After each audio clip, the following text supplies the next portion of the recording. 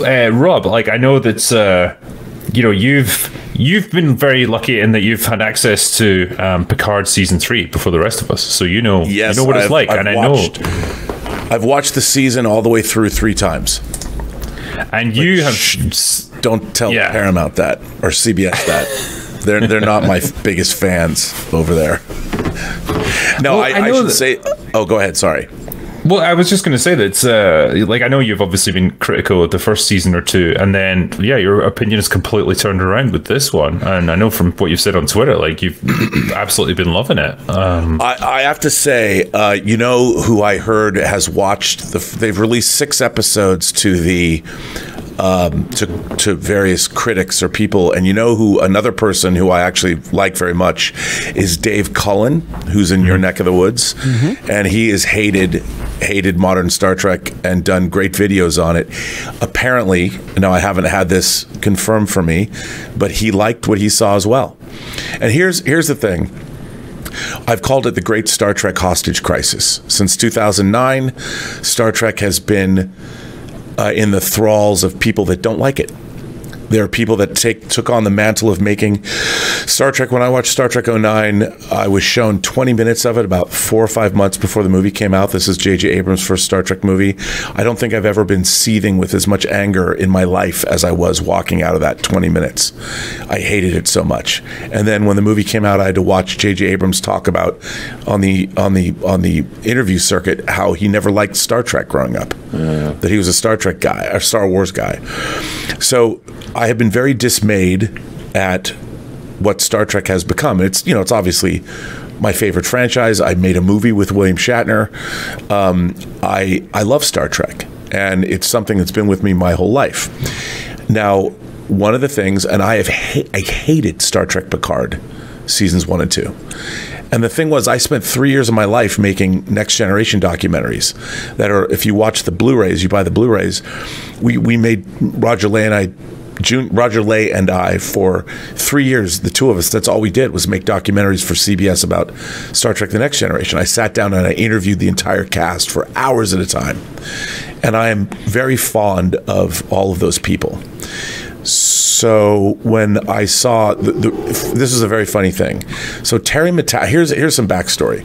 So Terry Matalas, who is the sole showrunner of Star Trek Picard Season 3, began his career as an intern working in post-production on Deep Space Nine.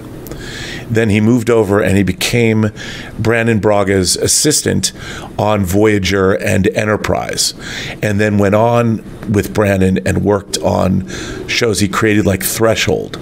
And then off on his own, he worked on shows like Nikita as a writer, which was an adaptation of La Femme Nikita. And then he became the co-showrunner and creator of the 12 Monkeys TV series that was based on the movie. And the movie was based on Chris Marker's 60 short La Jetée.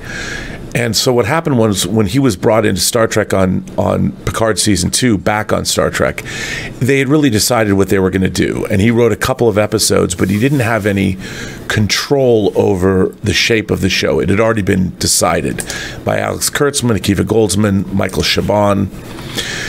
And they all left to go do other things. Akiva Goldsman went off to do Strange New Worlds. Akiva Goldsman had control over that. He left Picard behind him. Alex Kurtzman went on to do his pseudo-sequel to The Man Who Fell to Earth. So Terry was basically given Star Trek Picard Season 3 because no one else wanted it. And he was told he can do anything he wanted. He was literally given carte blanche to do whatever he wanted. And one of the first things he did was he got rid of most of the cast of Picard that we'd seen in the first 2 seasons. The only one he retained was Raffi, because he had something he planned for her, which you'll see is very different than the role she'd been given. And then he's like, look, everybody, the show should have been this from the very beginning, but he went back and he got all the original cast of Next Generation to come back. And he got his writing staff from 12 Monkeys. If you haven't seen the 12 Monkeys show, it's really clever, I thought. He got his composer from 12 Monkeys. The music in Picard Season 3 is completely different. He got his DP, so even though the trailers look a little people are saying it looks the same. It's a different looking show. It's much more cinematic. When you watch Picard season 3, nothing about it after the first 10 minutes, because the first 10 minutes are at Chateau Picard and then we're off to the races. But it's a very different feeling show. The format is different. Everything about it's different. And you can tell when you watch the first episode, it feels like Star Trek. What Terry wanted to do was make a 10-hour Star Trek movie, because none of the Next Generation movies are very good. Even First Contact is lacking, even though Terry, that's his favorite. But it feels like, and I when I say this, I hope people take it in the spirit it's intended. It feels like Top Gun Maverick in the Star Trek universe, in the sense that all of these characters come back together. And I'll tell you, in the setup, like for instance, Picard hasn't seen Dr. Crusher in 20 years. Dr. Crusher has become Doctors Without Borders, and she's been working on the edge of Federation space, helping non-aligned worlds with pandemics, or it's almost like she's working in third world nations, bringing them medicine and supplies when they need it. She's basically become kind of a medical space pirate with this gentleman that she's working with. And all the characters, Worf he's working for an intelligence organization, you don't really know. And so it's all very intriguing. And it's like reading, the characters are very disparate. I mean, they have to deal a little bit with what happened in Picard seasons 1 and 2. But in a way, they openly mock it on a number of occasions. And when I watched this, the first time I watched this, I was like, huh. And it wasn't until I got the end of episode 4, the first 4 episodes are like its own arc. And it was so entertaining. And when it ends on a very Next Generation-esque note. And then when we got into episode 5, there's a conversation, somebody I didn't expect to ever see again comes back, and I'm like, oh my God. And there's a conversation that's one of my favorite conversations between any two characters in Star Trek ever. And it turns into it is not about Honey Bunny taking revenge. It's not a replay of Wrath of Khan. It's a much larger story, and it has undercurrents of real emotion and pathos. And I guarantee you, I'll make a bold prediction. There won't be a dry eye in the house at the beginning of episode 9. And no one dies in that episode. I'm just saying that I was blown away by it. Now, is it perfect? No, nothing is perfect. But it's such a change of any of the Star Trek that we've seen in the last 14 years. The bridge crew of the Discovery, I don't know them, I don't know their ranks, I don't know what they do. The bridge crew of the Titan A, you like all those people. You like all those people in the first couple of episodes. And it feels like a science fiction action adventure show, what Star Trek always was at its core. And I'll tell you something else. At the end of episode 4, when what's going on is going on, it's about really smart people really knowing their jobs. They're not crying about it. They're doing it because they're good at what they do, because Star Trek is about the best of the best.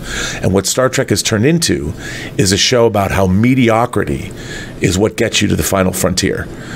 And Star Trek Discovery to me is the anti-Star Trek. Everything about that show is so wrong on so many levels. Star Trek Picard returns Star Trek to where it should be, about human beings and their alien friends striving to be the best they can be, and in the face of great adversity, and stepping up. And it's not about, if it's what you feel, it's okay. No. What you feel is going to get you killed. You know what's not going to get you killed? Really knowing how to do your job, and working with other people that are really smart and know how to do their jobs.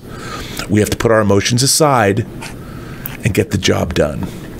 And that's what Star Trek to me was about. It was about being the best person, human being you can be, and finding the best people around you, the best of the best, to go out. And that's what you need to be on the final frontier. Otherwise, you will get killed. You will never survive. And Star Trek Picard is all about these people that are the best of the best coming back together and doing what they do best. And it was refreshing to watch. I mean, it sounds great to hear. You know, it feels like that's what they should have done 14 years ago. And there's a part of me that's like, well, basically, I want to make some points about this in a second, but just before I do, I know that Jeremy is pretty much out of time here. I know you got some stuff you need to take care of, man. Yeah. It was a pleasure being on with all you guys. I won't spend any much time because I think you got a great conversation going, but Robert, always great to see you. We'll have to get you on, or I'll have to come on your channel. Good to see you, sir. Soon. Rip, I'm tired of seeing you. I see you way too much every week. So Monday, so get ready for that. Yeah. And Mahler, it's always great to meet you for the first time. And drink always great. So you guys have a good one. Bye, chat. Mahler man. out. See you, dude. Perfect. Yeah, like I was just saying there, you know, it really sounds like they've taken it back to what people wanted the whole time, and particularly with something like Picard. You know, we wanted to see that reunion of the original cast, and they kept us waiting for 2 seasons and didn't do it. And you know, it's great that they finally got someone in charge who seems to know what he's doing and is giving people what they've been looking for this whole time. I worry that it's an Andor type situation where it's like, finally, you're getting something that had a lot of thought and care put into it that really captures what people are looking for, but people might not necessarily watch it because they've been so burned in the past, you know. And I'll tell you what's going to happen. First of all, unlike this is wildly entertaining. And it's like Star Trek, it's fun. And when I say it's fun, it's still got big stakes and there's a lot of emotion, but you're watching a pulp sci-fi show. I mean, let's face it, Star Trek had go-go boots and miniskirts in the original series, and there was an element. You have to have an element of it's pulp sci-fi. Gene Roddenberry sold the show as a wagon train to the stars. He was playing on the fact that westerns were the most popular thing on television back in the early to mid 60s. And what's so great about this is, you know, when you were watching Picard season 1, if you watched it, I did not believe that the character that Patrick Stewart was playing was Jean-Luc Picard. I did not believe that he would be writing books in his chateau. That chateau represented a place he left. Now, in Family, the opening of the 4th season of Next Generation, after the Borg situation, after Locutus, he goes home. But he goes home and he makes peace with it, and then he leaves. The last place, Picard would be an archaeologist on some far-flung planet finding Iconian gateways or something. He would not be a sad sack at home on Earth. That's not what Picard would do. And I understand that to get Patrick Stewart back, he was able to put a lot of his own life, especially in season 2, that he came from a real abusive household, and they added that into the Picard backstory, which made no sense in the Star Trek universe, that a woman couldn't get the psychiatric help that she needed, and she ended up killing herself. I mean, literally. They thought that was a good story idea, that Captain Picard's mother hung herself because she was mentally ill. This is not a Star Trek story. In the Star Trek future, people get the help they need, you know, and we have interspecies marriages. No one's talking about, you know, their pronouns or anything like that. We have a much more evolved, developed civilization, and Star Trek is again, I always say this: Star Trek does not tell you what to think. Star Trek offers things to think about. And it's like a lot of other things. It's been frustrating to watch that to happen in my favorite franchise. And not only that, but even in Strange New Worlds, you have the writers openly pillaging other writers and not crediting them. And like, for instance, I'll give you an example. Ursula K. Le Guin, a favorite science fiction writer. She's one of the greatest of all time. She wrote a short story called Those Who Walk Away from Umlaas that I recommend everybody read. They stole it. They literally stole it for an episode of Strange New Worlds. Like, they outright told that story, albeit in their Star Trek framework. And Alex Kurtzman gets up on interviews and says, yes, we were very inspired by Ursula K. Le Guin's story. Well, they didn't inspired. They didn't credit her. And I go back and you go back to the first season of the original series. There's an episode called Arena that everyone remembers because that's what the Gorn is from. Well, that story was based on a short story by an author named Frederick Brown. Frederick Brown is credited. The backstory of Rebecca Romijn's character, number one. The backstory of her character on Strange New Worlds was lifted from the one Star Trek novel that Dorothy Fontana wrote called Vulcan's Glory. Dorothy Fontana wrote for the original series. She wrote episodes like Journey to Babel, defined the Vulcan culture. Well, they just took the entire backstory for this character from her novel without accreditation. And I get it. Well, we own that book. We can do whatever we want. At least give her a special thanks. I mean, she shaped Star Trek and turned it and made it what it was, like Gene Kuhn, and they're not giving that credit. Terry Matalas is paying homage and is giving credit to the entire history of the Star Trek franchise all the way throughout Picard. As a matter of fact, there is the most obscure reference in terms of Easter egg to a Star Trek novel. I could not believe, no one's going to get it, but if you've ever read, I don't want to say what it is, but I couldn't believe he did it.